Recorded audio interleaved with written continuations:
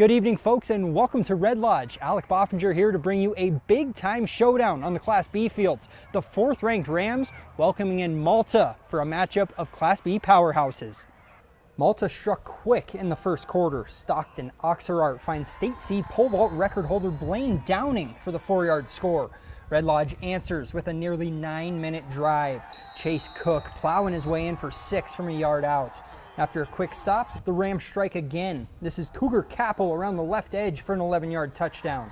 But just before the half, the Mustangs going to take the lead. Trayton Wilkie finds a hole and waltzes into the end zone, 14-12 Malta. Mustangs extend that lead in the third quarter. Oxerart corrals the high snap and plunges forward. It's 21-12. Red Lodge not done yet. Pierce Catton finds Cougar Capel on the swing pass, and Capel does the rest. Reverses field and races in from 34 yards out to finish off a 99-yard drive. But Malta able to eat the final 6+ minutes as the Mustangs will head back north with a 21-18 victory.